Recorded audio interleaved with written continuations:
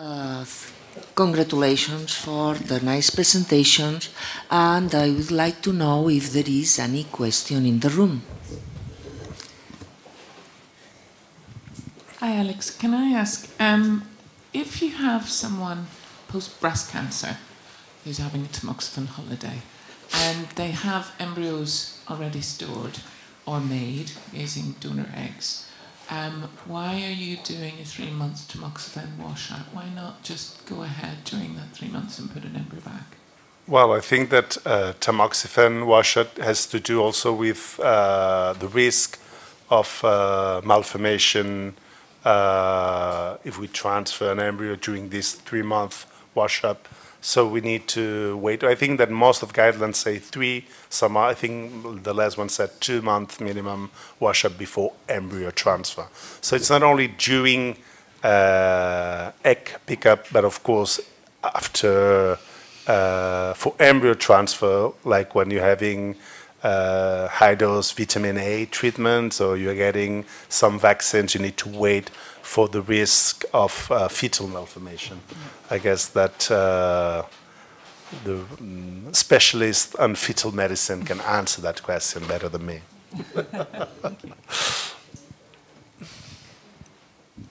I also have a question for Àlex. Thank you for this really very, very good presentations.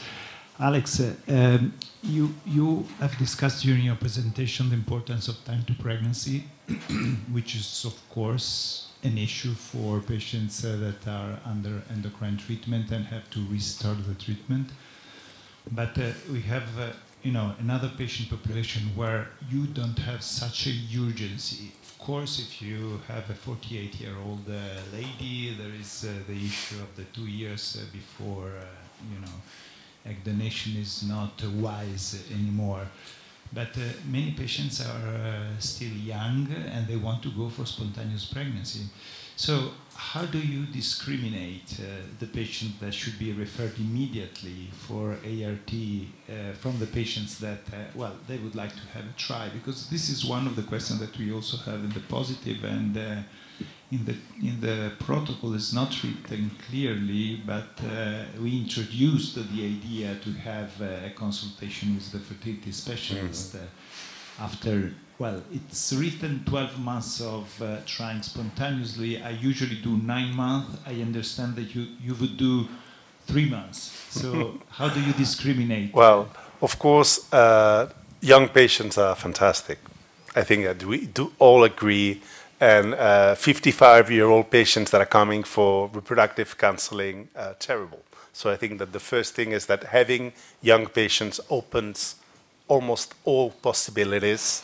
A few weeks ago, Dr. Walker, she's here, just sent us 2 beautiful case reports about patients that were treated for hematological diseases. I think there were leukemias at very young age, and came, I think from both of them, from Melbourne for reproductive counseling. And with their ovarian failure and their high FSH levels, they were proposed for egg donation program. So they started estrogenic treatment, and one was many years ago, I think 5 or 8 years ago, the other one is more recent, but for different reasons, they didn't have the chance to come and stop the treatment. And, their estrogenic treatment reduced FSH, they got spontaneous ovulation and spontaneous pregnancy after 10 years of amenorrhea. So, of course, young patients will always surprise us, and I think that young patients have the right to look for spontaneous pregnancy, for, if they wish to, IUI, or for other techniques until they get up to the egg donation or the embryo donation program because they didn't succeed or because really their FSH or MAH levels are extremely low. But of course, this was a highly focused session on time to delivery in those cases where we really need to go fast. But of course, in young patients, I think that it's fantastic to give them the chance for spontaneous pregnancy for 3, 6, 9 months, if we do believe that they might achieve a spontaneous pregnancy. So I think there's no hurry in this young patient. I would never tell them to wait only 3 months looking for spontaneous pregnancy. We have almost all options in those. Even if they do not achieve a pregnancy during the tamoxifen vacation, after 5 years, they still have time to go to an embryo donation or embryo adoption program. So the hurry is a relative hurry, and it has to do mainly with achieving a pregnancy with their own eggs. They have plenty of time then going for egg donation or embryo adoption after finishing the 5-year tamoxifen treatment if they do not achieve pregnancy during this 2-year period. If I remember well, to answer your question in positive, I think if I remember well, we recommend to try spontaneous pregnancy for maximum 1 year, but have consultation after 6 months with the specialist, and the time you manage, I think if it's Sure. Sorry, I have another question for you, Àlex. You presented your series of 51 patients who underwent egg donation after cancer, and mostly they were breast cancer, and as expected, I mean, the population is always that kind of population. And you had 36 patients who achieved the pregnancy. Do you have the obstetrical outcome? Because yes, I didn't have time enough to. The mean gestational age was 38 weeks, and I really don't know if it was because of obstetrical reason or medical paranoia. So I think that no, but we need to be true, and I guess that we need to be realistic. Once a patient that already underwent chemotherapy, that we know that they have a risk of myocardiopathy because they had cancer and underwent chemotherapy. No one wants preeclampsia or severe problems when the patient already got up to 38 weeks. So if the average is 38, I guess that most of pregnancies are terminated between 39 and 40. And then we get this 11% of preterm delivery, none of them under 35 weeks, so it was not extreme preterm delivery. Here you have included 2 patients with colorectal cancer and pelvic radiotherapy. One of them had fetal death at 20 weeks and then get pregnant again and delivered at 37th week. So fetal weight, as the literature is a little bit under standard weights, I think the average was just under 3 kilograms to 1,900 and something. And we didn't collect the data of other associated maternal pathologies such as diabetes or hypertension, because it's very difficult to get that data from patients that are coming all around the world. So we get most of the information from the fetus, but it was very difficult, especially in some countries where it's difficult for the patients to get the original reports. That depends on the country, and it's difficult for us to contact the specialists. We might contact, it's very easy to contact with the oncology teams. It's very difficult then to contact with the perinatology so that they can send us valid information about pregnancy and delivery.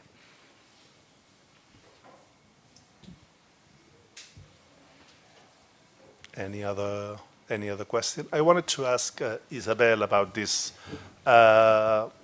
ovarian tissue thawing grafting during tamoxifen.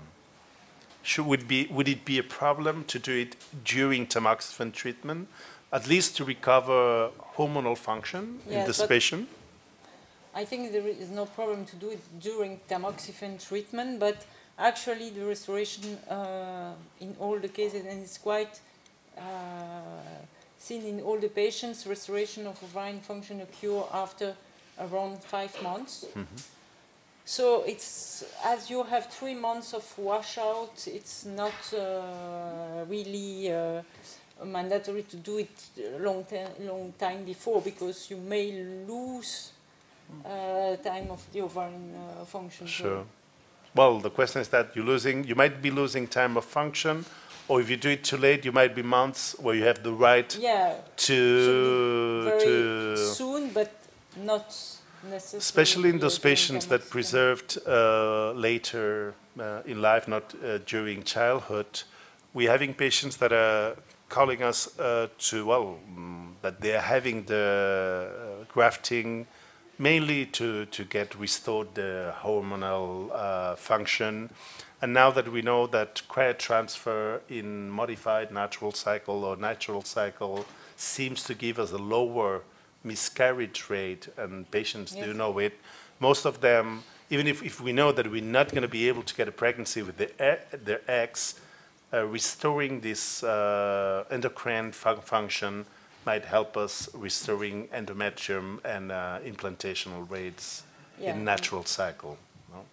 I think this is need to have more proof of that, because it's an invasive procedure. It's a laparoscopy, and you put back some tissue. It's still experimental, so I'm not sure that I will do the technique just to improve the environment, except if there is very important medical reason to do it. But I think we have good hormone replacement therapy with good results. So I'm not sure that I'm ready to do transplantation just to improve the hormonal and only to restore the hormonal function. Yeah. Okay. Thank you. Not yet. I have another question for Isabelle. You presented your series, this extraordinary series, very nice series, and you know, there is kind of discussion when you retransplant the ovarian tissue, if you should just wait for spontaneous pregnancy, and you have a number of spontaneous pregnancy, or do ART on those patients that have been retransplanted. How do you decide? And you know, are there parameters? Are there data? Yeah, actually, in the literature, there is different option and different attitude from the center. There is some people who do immediately IVF treatment in these patients. Actually, I'm not sure that IVF treatment, and it's not proved in the literature at all, that IVF treatment is better than spontaneous pregnancy in these patients. What we do is, of course, to verify the tubal permeability during the laparoscopy, to verify the sperm. Everything should be normal, to be sure that at the time of ovarian restoration we can try for spontaneous pregnancy. But for the experience we have from IVF, because we have done for some of the patients, usually these patients who have problems with the tubal permeability or peritoneal site, because they don't have ovary anymore. So for this patient, I think it's better to do IVF, because peritoneal site is not the best site for spontaneous ovulation. The problem is that you get very few eggs, so most of them is natural modified cycle with 1 or 2 eggs, and so it's very hard and difficult to get the embryo and to transfer them. But so we just wait usually up to 1 year after ovarian function restoration before getting through IVF treatment, and usually we go through IVF treatment if we do a second transplantation and it was not working for the first one. But it's from all of the live births we get, it's from spontaneous pregnancy. Only 1 pregnancy was obtained with IVF treatment, but she miscarried actually. So. Any other question? I have a question for the table. What do you consider about the fertility preservation in a small cervical adenocarcinoma? You mean about treatment or about then future counseling? About counseling and about the treatment and about the radiotherapy. Well, of course, in cervix, we need to differ cervix carcinoma and cervix adenocarcinoma. Depending on the extension, of course, there's not going to be any fertility preservation and we need to undergo radical surgery. But, of course, in some cases and in skilled teams that are able to do radical trachelectomy and make sure that there is not risk factors such as lymphovascular invasion or some other margin infection or positive lymph nodes in laparoscopic lymphadenectomy. Of course, these cases, the main problem, I think, is not, treatment. I'm sure that Dr. Cosido that was raising hand. No. I know that you did a fantastic review a few years ago about effectiveness of these radical treatments or modified radical treatments. I think that the main problem is perinatal outcome. And this preventive cervical cerclage during the trachelectomy and the nightmare of miscarriages and obstetric complications such as preterm rupture of membranes, chorioamnionitis, and fetal death is the main counseling that we should consider to these patients before offering a modified radical treatment. So I think that the treatment success rates is not the problem. I think that undergoing this and complete treatment links to a high-risk pregnancy and sometimes with pelvic radiotherapy that will still worsen the prognosis. So I think that counseling should be focused on pregnancy and maybe, of course, also on safety. But I think that in this case, the fetal medicine unit would be the one who should be talking the most to the patient. What do you think, Silvia? I don't know if the answer is in the fetal medicine unit. I think that the answer is in the oncologist therapy. What is the best option for this patient? We know that if this women get pregnant, it will be a high-risk pregnancy. Always with a trachelectomy, has abdominal cerclage and it will be very difficult. But we cannot forget the way of life of these women if she decides to get pregnant with this condition.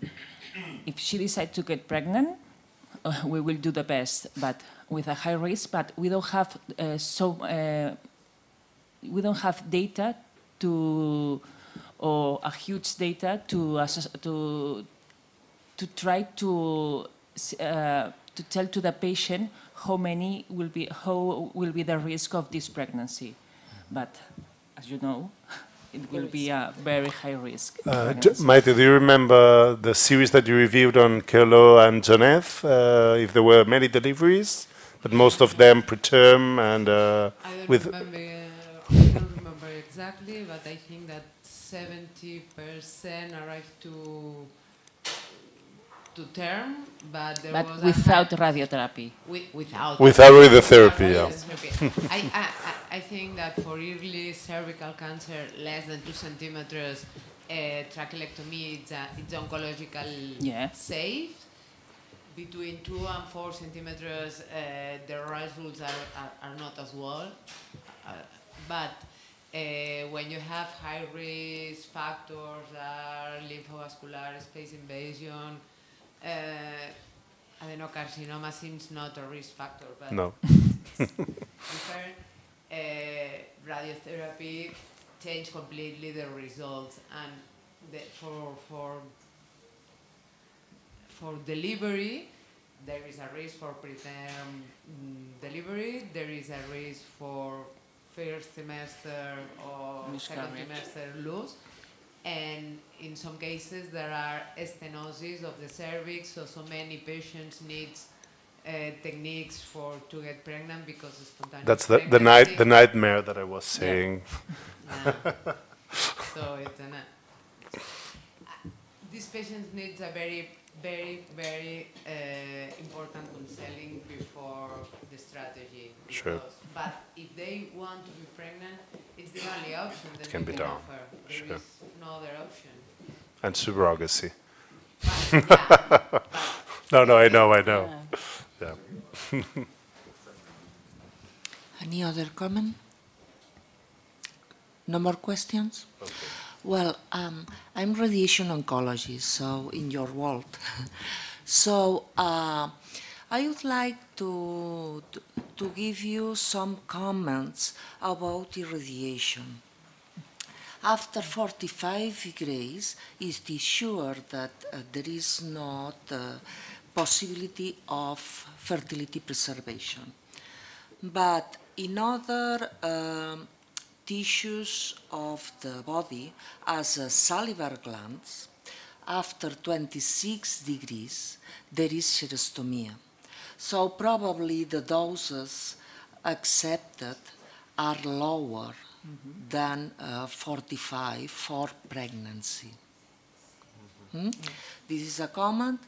And the other comment is that, for example, in cervical cancer or not in radical treatment of inoperable endometrial cancer, do you give radiotherapy plus brachytherapy with the doses that you administer inside the uterus?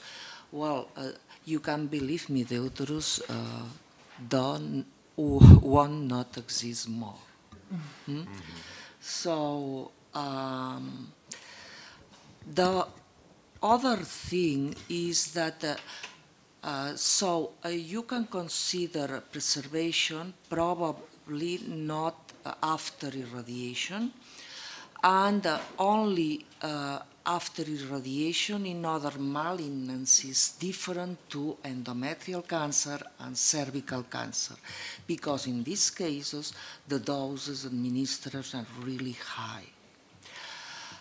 And in the rest of tumors, it depends on the irradiation technique, and it depends on the doses administered to the ovarian and to the uterus.